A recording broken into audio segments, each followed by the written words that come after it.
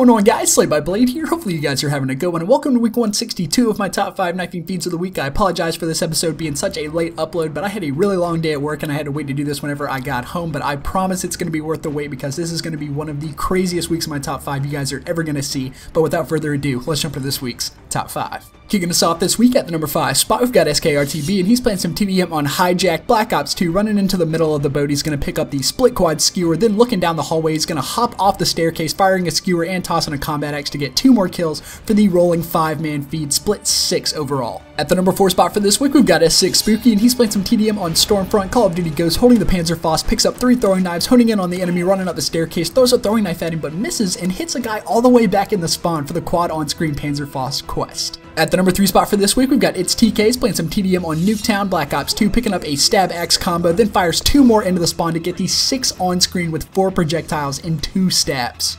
And now our runner-up for this week in the number 2 spot is going to be Ink Diablo, and he's playing some hardpoint on Hunted. Black Ops 3, flanking up behind the enemies, catches 3 combat axes, then running towards the bridge, gets the 4th for the quad combat axe, first clean one that I've seen on BO3, and you got to be thinking to yourself, what could beat the first clean combat axe on the newest Call of Duty? Check this out, IS Warzy with like 5 eyes is playing some drop zone on Strike Zone. Call of Duty Ghost holding the Vector, he's going to get the 5 on-screen, turns around, chucks 2 more through the doorway for the 6 on-screen Vector quest, first 6 on-screen quest I've ever seen, probably the first one that's ever been hit, but either way, an insane clip and an excellent way to wrap up this week's episode of the top 5. And of course, if you have a clip you'd like to submit for next week's episode, be sure to follow the instructions on your screen, drop me a link, and I'll take care of the rest. And I'm not really sure if I want to do a BO3 only week just yet, or if I just want to wait until the game comes out. But if enough people hit on the beta to actually do one, you guys just let me know if you want to see that, and I'll do my best to make it happen. But that's going to do it for this week. Thank you guys so much for watching. You guys take it easy. Peace.